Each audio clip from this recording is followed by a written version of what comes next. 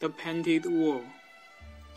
A Jiangxi gentleman named Meng Longtan was lodging at the capital with Mr. Zhu, when one day chance led them to a certain temple, within which they found no spacious halls or rooms, but only an old Buddhist monk in it.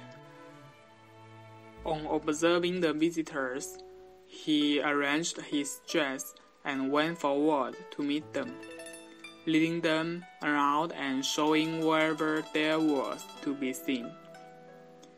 In the temple, they saw a statue of Baozhi, a smart Buddhist monk, and the walls on either side were beautifully painted with lifelike representations of people and animals.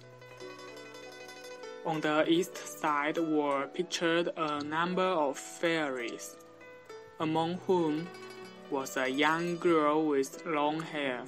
She was picking flowers and gently smiling, with her cherry lips seemed about to move, and the moisture of her eyes to overflow. Mr. Zhu gazed for a long time without taking his eyes off her, until at last he became unconscious of anything but the thoughts that were engrossing him. Then, suddenly he felt himself floating in the air, as if riding on a cloud, and found himself float to the wall. He saw there halls and pavilions stretched away one after another, unlike the abodes of mortals. Here an old Buddhist monk was preaching the law of Buddha, surrounded by a large crowd of listeners. Mr. Zhu mingled with the throng, and after a few moments, perceived a gentle tug at his sleeve. Turning around, he saw the young girl above mentioned, who smiled gently and walked away. Mr. Zhu at once followed her, and passing a winding gallery, arrived at a small apartment, beyond which he dared not venture further. But the young girl, looking back, waved the flowers she had in her hand, as though beckoning him to come on. He accordingly entered and found nobody else within. Then, with no delay, he embraced her, and finding her to be far from unreceptive, proceeded to make love with her. After which, the lady went away, bidding Mr. Zhu keep quiet until she came back. This went on for a couple of days, when the young lady's companions began to smell a rat, and discovered Mr. Zhu's hiding place. Thereupon, they all laughed and said, "My dear, you are now a married woman," and she lived off that maidenly comfort. So they gave her the proper hairpins and head ornaments, and bade her go bind her hair, at which she blushed very much but said nothing. Then one of them cried out, "My sisters, let's be off, two's company, more's none." At this, they all giggled again and went away. Mr. Zhu found his wife very much improved by the alteration in the style of her hair. The high top knot and the hairpins of pendants were very becoming to her. They were alone again and soon fell to further sports of love. His senses suffused with the heady perfume that emanated from her body, a scent of orchid mingled with musk. But suddenly, they heard a sound like a trembling of heavy-soled boots, accompanied by the clanking of chains and the noise of angry discussion.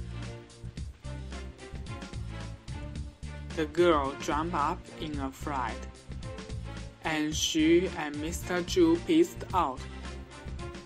They saw a man clad in golden armor, with face as black as jet, carrying in his hands chains and whips.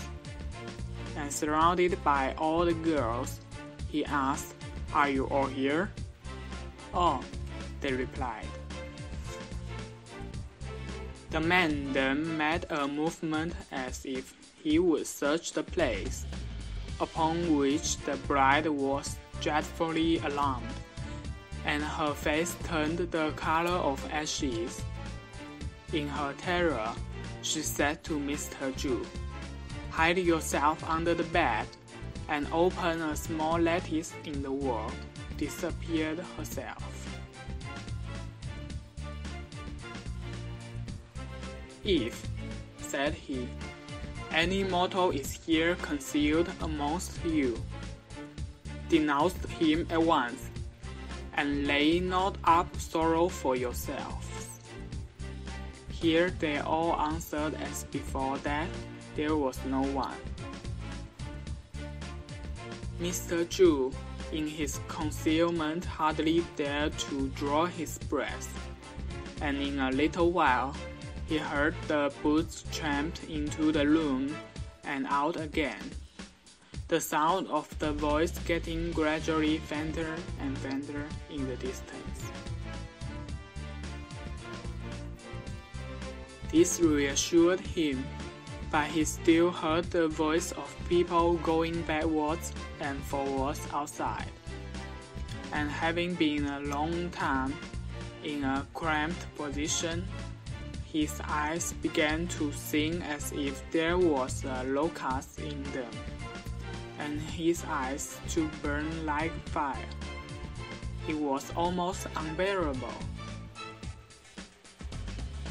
However, he remained quietly awaiting the return of the young lady, without giving a thought to the why and wherefore of his present position.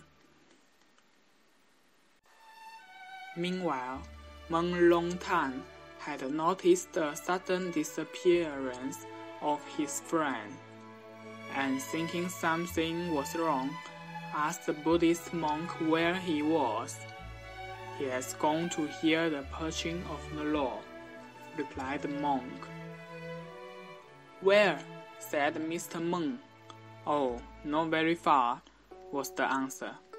Then, with his finger, the old monk tapped the wall and called out, "Friend Zhu, what makes you play for so long?"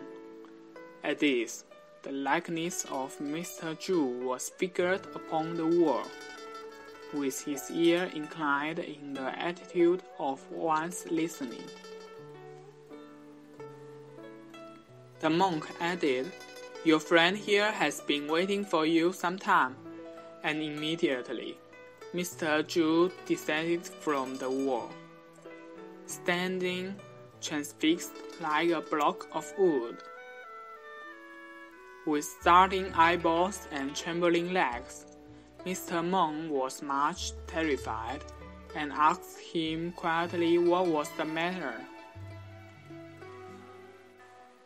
Now the matter was that, while concealed under the bed, Mr. Zhu had heard a noise resembling thunder and had walked out to see what it was. Here they all noticed that the young lady on the wall with the maiden's trees had changed the style of her coiffure to that of a married woman. Mr. Zhu was greatly astonished at this and asked the old monk the reason. He replied, "The source of illusion lies within man himself. What explanation can I give?" Mr. Zhu was chastised with poor breathing. This answer was very astonished to Mr. Meng, who was rather frightened. So, they farewell to the monk, descended the temple steps and went away. You may be confused that what's the difference in coiffure between maiden and a woman. I will briefly introduce it in a timeline of a people. This coiffure named 双鸭季. Shuang means double, Ya means the young girls, Ji means the bun, so this name means the young girl with double bun coiffure, usually seen in some very young girls. This coiffure named 百花分销季. 百花 means hundreds of flowers, 分销 means spilled branches, 季 means the bun, so this name means 100 flowers with spilled branches. When a young girl with this coiffure, she is usually considered as a maiden. This coiffure named 巾帼. 巾 means towel, 帼 means wrap up. So this name means wrap up the hair with towel, widely seen in ordinary families. With time went by, 巾帼becomes the pronoun of outstanding females in China. There are dozens of other coiffure. If you are interested in the other coiffure in history, which also includes some kind of coiffures for men too, write down your comment under this video. If the number of the people who want to know exceed 20, I will make a video briefly introduce the coiffure trends in a timeline of history. This is the first time to make video for this channel. If you are interested in strange stories from a Chinese studio, click the subscribe. This is the courage to continue for me. Have a nice day and see you next time.